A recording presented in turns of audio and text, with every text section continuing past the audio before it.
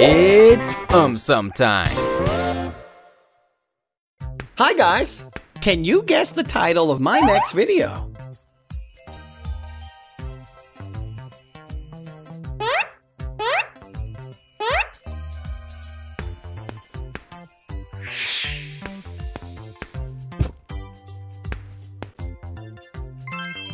Hurry up! Write your guess in the comment section below. Why are giraffes so tall? Because they pull each other's necks and legs. Nah. Some scientists believe that being tall helps giraffes feed on leaves which are present at greater heights. As shorter herbivores are not able to reach those heights, it decreases the competition for food.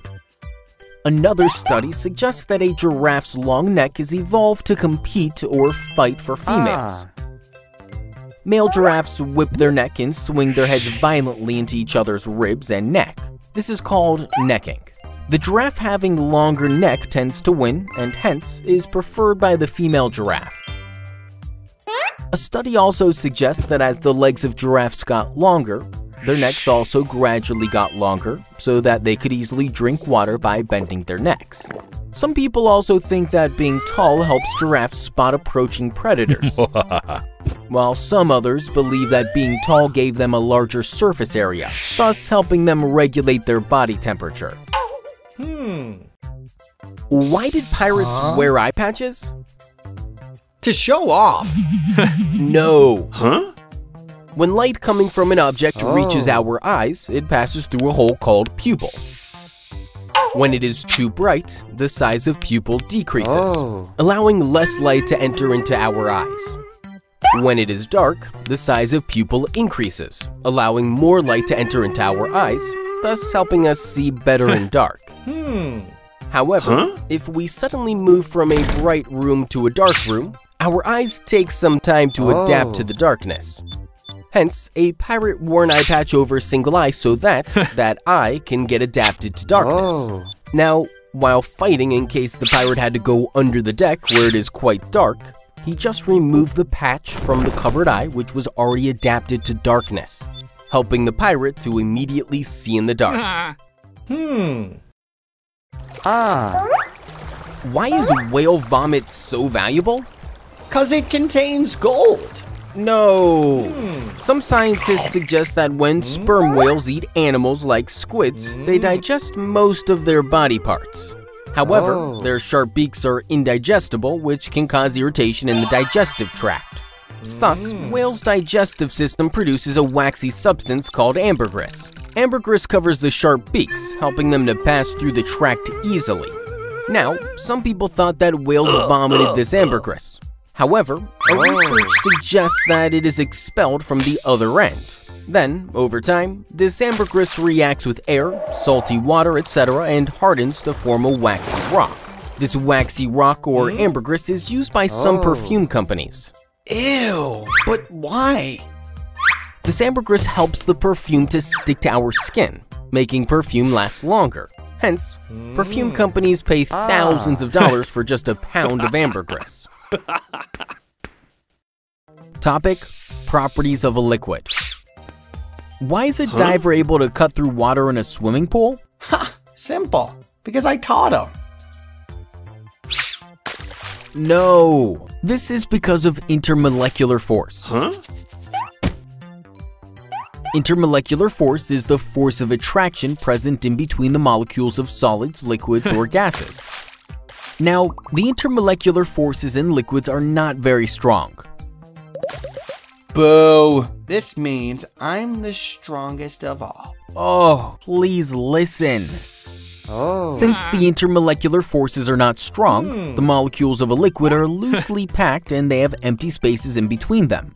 As a result, the molecules can be displaced from their original position. Hence, when a diver jumps into water, its molecules get displaced from their original position and the diver is able to cut through the water.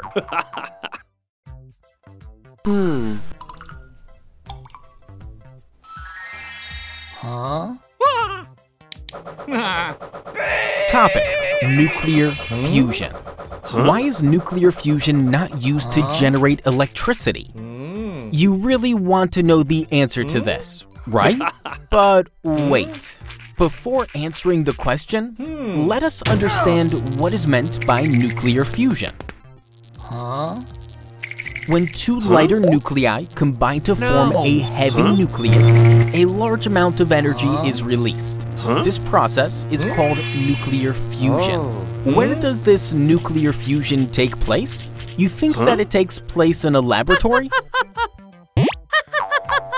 No. You are absolutely wrong. Nuclear fusion takes place in the sun. The nuclei of two hydrogen atoms join together to form a heavy nucleus of helium with the release of a large amount of energy. How do you think this energy reaches us?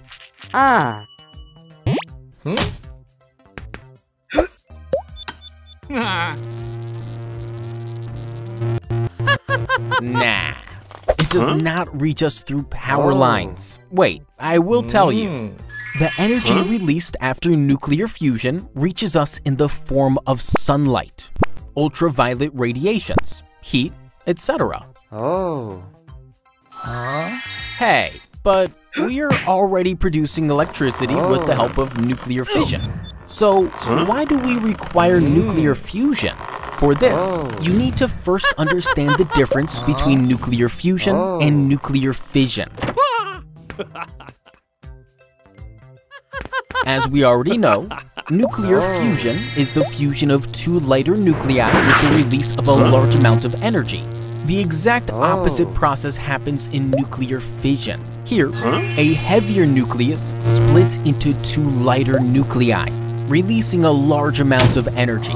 This process of fission is used in nuclear power plants, where a heavy nucleus of uranium is split into lighter nuclei. The energy that is released in this is used to generate electricity. However, there is a major disadvantage of nuclear fission. Wondering what it is? The major disadvantage is that uranium is a radioactive element. When uranium undergoes fission, it generates radioactive waste along with energy. This radioactive waste is very harmful for most life forms and the environment. Hence, we need to find a clean and safe source of energy to generate electricity. What source would that be? Would it be nuclear fusion? Bingo, you are right. Then why are we not harnessing the energy of nuclear fusion to produce electricity? This is because, for nuclear fusion, two conditions are required. They are high pressure and high temperature. Only when these conditions are met can the two nuclei travel at very high speeds, resulting in collision. On Earth, it is extremely difficult to create such high pressure and temperature. Even if we are somehow able to create these conditions, the question is, how will we control them? As there are many questions unanswered and unsolved, we have not yet succeeded in using nuclear fusion in the production of electricity.